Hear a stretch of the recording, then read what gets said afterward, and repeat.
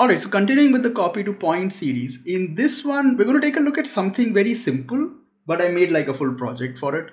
So we'll see how to scatter multiple objects over points using like a variant attribute. Okay, so what I'm going to do is I'll just, so I decided like, we can probably do that using like a terrain. So you'll just get some idea of how to do like scattering on terrains as well.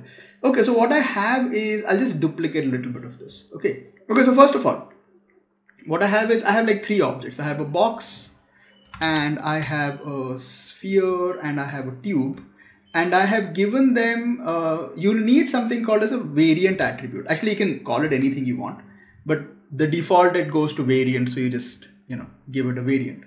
So what you do is you just create an attribute at just integer node, and it will create an attribute called variant, and we'll just give these values. So this is 0, like the box is 0, this is 1, and this is 2. So that's as far as what we want to do with this. Now on the other side, what we have is our height field. So I'm just going to show you fairly, briefly. This is not a height field lesson, okay, but just to sort of go through it. So what I've done is I have like a pattern, which is, I've just taken like a round mask, okay, and then distorted it. So I have a mask which is just round, and then you just distort the whole thing, okay. And then I gave it a noise like through the mask. So if I just remove that, see, this is, the whole noise. And then when you plug it in, you get a mask. And then I kind of blurred it a little bit, and you can distort it a little bit. So you get like a little more, pattern, or it looks a little more natural. I gave it a slope mask. So what I'll do is I'll just copy this much. Okay, so I'll just take this, do Control-C, Control-V. Okay, so once we're here, what I usually, like if you want to do like very quick erosion, you can use a slump. Okay, so what you do is you do a mask by feature, and you look for height field mask by feature, and you just mask the slope. Okay, and then take a slump node. So you'll get something called height field slump, and that's pretty much it. Just increase the value so everything sort of just goes down. You can adjust the repose angle, which is like, so it sort of treats the mask as like dirt, and it just falls down. Okay, so you can sort of just define like how much it should fall. And then along with this, I will also add, if you want, you can store this. Okay, like if you maybe later on you want to use it for texturing or something, we can store it. So the way to do that is do a copy layer. So you do a copy layer. Yes, you'll get something called height field copy layer. And you just like, it'll take the mask, and let's call it slump. Okay, and then I'll also give it like, I want a little more detail on it, so I'll take a height field flow field. So I'm not going to do erosion, like this is just faster. And you can define rain amount, and you can define rain density, and we can also smoothen it out if we want. And we'll also adjust height. So it kind of like, goes like, if you look at it, see, it acts like displacement. And then I can also do slump on this. Okay, so I can just do Control-C, Control-V, and do like a further sort of slump.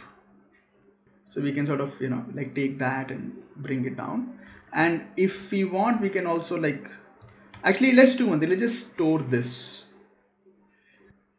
Yeah, and then we can clear it. So just do a clear. So we'll do height field mask clear, and there you go. So this is what it looks like. Like this is without the slump. Okay, like if I bypass it, see, and this is with. So it just takes everything, like we can see it, like you can define like the repose angle, see. So you can see like the dirt sort of coming down. Okay, so once we've done that much, now what I want to do is I just want to create a couple of masks. Like let me just pick up another flow field just for fun. So I'll do another height field. You can add as many as you want, like it doesn't matter. So the flow field anyways will be stored, like it should be there somewhere. Where is it? Yeah, so there you go. So you have the flow field, so these are all the fields that you've stored. So the slump is sort of stored in there, the mask is there, and then the flow is there. Okay, so now we just want to create a few masks, to scatter our points. Okay, so I'm going to take a mask by feature, and let's say I just want to create something, sorry, wrong one. I always take, yeah, a mask by feature, yeah, height field mask by feature. And what you want to do is, let's say I want to select like the ground areas. Okay, so I'll just take this. Yeah, I'll bring this down. I'll bring this one down as well. And hold on. Yeah, just take this. Yeah, so do it like that. Okay. And we can define like how much we want. Yeah, so this is good. Okay, now what I can also do with this is you have some stuff coming to the top. Okay, so let's say I want to get rid of that. Okay, like I don't want like trees on these areas, like based on height. Okay, so I can take another height field mask by feature. I'll set this one to height. So we'll just do compute range. And like this will be 1. So it will be like this. And then you just do a subtract over here. See, so what you've done is you've subtracted everything from top. Now let's say for fun we also want to subtract the flow field from this. Okay, so we'll define like wherever there is the flow field, I don't want any trees or anything over there. So you can take a wrangle node. So take a height field wrangle, and we have like so just to show you what's going to happen, if you say at mask is equal to 1, you'll see that you've masked everything. So we can do at mask, we can like, let's say if I say at flow, so you'll get this. Let's generate a better flow field. So we can just do a flow field, because this is like, it's modified because of the slump. So we can take another flow field that will look better. Okay, so we'll just plug it in. Yeah, see, so that's a better flow field. So we'll say height field, flow field, and we'll say we'll do at mask minus at flow. And see, so what's happened is that wherever you had the flow, that's been removed from the mask. So the mask looks better. And then I can save this. So we'll do copy, height field copy layer, and we can save this. And we'll call this as, let's call it base. Okay, and then I want to do this again. I'll take this. I'll take all 3 of these, Control C, Control V. And I want to select like higher area. So I'll take this, and we want to go higher till about there. Yeah. And what we want is like this. So let's say like here we'll have like different types of trees. Okay, and I can just take this. Yeah, okay, so that looks nice. So again, with the height field, we can subtract off, the tops that we don't want. So I can define like, so let's say I want it like, I don't want it on this area, like the absolute peaks. So here it's fine. Like I can bring it up till about there. Okay, and then the same thing, I can take the flow field and subtract it from that. Okay, let's do one thing. Okay, so subtract it, and then we can remap this, to just to make it a little more, like it's faded out a lot in certain areas. So let's do like a compute range, mask.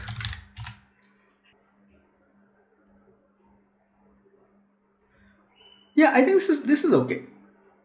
Like it's a little better than what we were getting. Like this is too faded out, so this is better. So what this does is it allows us to like have like these streams, and there won't be any trees or anything over there. Okay, so this is good. So we have our 2 masks. This is the one for the base, and then this is for the slopes. And they'll sort of mix together, so it'll look interesting. Okay, and then I can do the same thing. I'll do like a copy layer, and let's call this as slopes. Okay, so now we want to scatter some points on this. Okay, so we can take a scatter, and you'll get something called as height field scatter. Okay, and plug in the mask also in here. Actually, let's clear the mask because we have those stored. So we'll just do mask clear, and the mask layer will be called base. So there you go. So you have like these nice little like the flow fields, disappearing from those points. So what you can do is, if you lower the coverage, you can lower the number of points. If you lower the outer radius, it'll add more points because it's like the distance between things. Okay, and then you can also adjust like the fall off So yeah, so don't generate like too many points. But let's say like before this, I want to do something else, which is, let's say I want to have like, I don't know, like rocks or something. And then the tree shouldn't be where the rocks are. Okay, so I'll just take this. Let's take the coverage. Yeah, let's lower the coverage to like a lot. And let's also take this is the size of the particle, okay, or the points. So we'll make it about 1 by 4. Yeah, so those are like pretty big. And we'll make it 0.1. Yeah, just increase the outer radius. So just, you have like a few of these. Let's get outer radius to 4. Okay, I think this is fine. Now, we'll also create a group out of this. So I'll take a group and I'll call it rocks. And this will be points. So we've selected like these guys. Okay, and then we take another scatter and another height field scatter. And this also will, come in here. But, and we keep the mask to base. And what will happen is it automatically checks the previous points and generates like a radius around it. And that radius is based on the values kept here. Okay, so if let's say I make it like 3, so you'll see like, that size becomes smaller, or that size becomes bigger. Or if I make it like 0.5, you'll get more of these. But see, so like the ones with 0.5, the circle is a lot smaller, and then the bigger ones, the circle is more. And now I want to create something for the slopes. So I'll do that separately. Like I won't do it in this. Okay, even though you can, but it'll just get too messy. Okay, so what we'll do is I'll take another height field scatter, which should come here. And this will use slopes. So there you go. And again, I'll just lower the coverage a little bit. What you can also do here is you can also do things like you can randomize the up and randomize the yaw, so that looks a little better. Like we can do that here as well. Okay, and now let's create a group for this also. So I'll create a group here. I'll call this as slopes. We'll also color them. Okay, so what I can do is I can take like here, once this much scattering is done, you can come into this point and say turn off keep incoming terrain, and we can just do a blast here, or we can do a split. Yeah, so just do a split and we can split the rocks. There you go. So we have the rocks, and then we will have these are the base points and these are the slope points. Okay, let's also give them some color. So what I can do is I can just take attribute just float, and we can set this to what can we set it to? Let's just give it something. I'll call it like random, and do set always, and set this to random, and then take a color node, and we will do ramp from attribute random. There you go. Okay, and then we can just define a color. So let's say this will be, yeah, so we'll go to like a light green, and then do a Control C Control V over here, and these will be slightly different. So we'll make them more towards blue. Okay, so now that everything is done, we just need to give these values so we can scatter our objects on them. Take an attribute just integer, and we will start giving them values. So these are the rocks. Let's say this is 0. Okay, we'll do set always. These are the base points, so this will be 1, and then these are the slopes, so this will be 2, and we can merge these together. And yeah, see, there you go. You have like a nice little distribution on this. Let's give it a color. Let's give some color to this as well, and take a copy to points.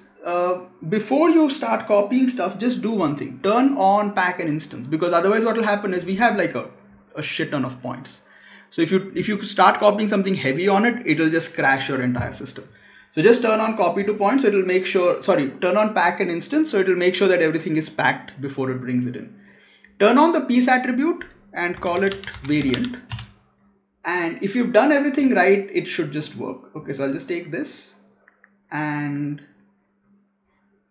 I'll just do like Control C Control V, bring this in here, move this to a side. Yeah. And if you plug this in, everything should automatically come into place. There you go. See. So what happens is if we merge it with our height field, you will see this. So if I take a merge here, and yeah, we'll take in this guy. There you go. See, so it's fitting very nicely with the flow field, and we can also adjust the color. I think this one should be a little more darker, or more pushed towards blue. Yeah, there you go. That looks better. And we can also do like other things on this. So let me just take this box, make it slightly smaller. Yeah, okay. So those are supposed to be the rocks. So one of the things is like the trees are all kind of aligning themselves to the normals. If you don't want that to happen, you can come into your scatter, and there is an option called match normals with terrains. Turn that off. So that will make sure that like the trees stand properly. I can also take these trees, make them slightly bigger. I can take these guys, make them slightly smaller. And for some reason the height field visualize is not working. Okay, so I can take convert. So I'll convert the height field to standard geometry, and then I can take a color, and we can color this based on the flow field. So I'll do like ramp from attribute, and I'll pick up the flow field, and there you go. See, so you'll have like, so what I can do is I can take this guy and maybe make it like blue or something. So you'll have like water over there, something like that. And then this guy can be just like a gray or something. Or you can make it green, that wouldn't be bad either. Okay, so you can make it like a dark green or something. Not the best of things to do, but yeah, I think the blue looks nice. Like if you look at it from top, it looks decent. And you can have multiple variants. Like this is just 3, but let's say if you have like multiple pine trees, then for the pine trees scatter points, we can create like a random range from, let's say, 4 to 7 or like 4 to 6. So you can give the pine trees can have numbers like 4, 5, and 6. So they will scatter just in this area. And then for the trees at the bottom, we can have like, say 1, 2, and 3, so that will get like different trees happening here. So you can kind of adjust and match, whichever way you want, and it'll give you like different results. Okay, so before I close this, just as another small tip, you can also randomize the p scale if you want, because the default p scale is just picking up based on like the radius of the points that is coming in from like the scatter. So what we can do is that once you've done all your variants and everything, we can put in another float here. So I can take an attribute just float, and I can set it to we can set add, and I can set it to random. So see, there you go. So you can actually like randomize this, or if you want we can try to do like a multiply. See, so you can actually just adjust these a little bit more. So I can copy paste this over here as well, or you can set it to like a noise map, so that will be different. So we can pick up like a noise pattern. You'll just have to increase the size of it a fair bit in order to see it. Like it looks fine like this as well, but let's say if I take the element size to about 60, see, then you start to see the noise map. Yeah, there you go. See, so that makes it look a little more natural than just leaving it the way it is. Okay, so that's pretty much it. So this is how you can use copy to points to scatter like multiple objects over a set of points, and just a small project on how you can use that. Okay, as a final, like because this is pretty low res, that's mostly because our height field is pretty low res. So if you get the grid spacing down to about 1, it will look better. It'll take a little longer to calculate, but it will look better. Anyways, see, there you go. Ooh, that actually looks nice. Yeah, so that's pretty much it. So this is, the whole project.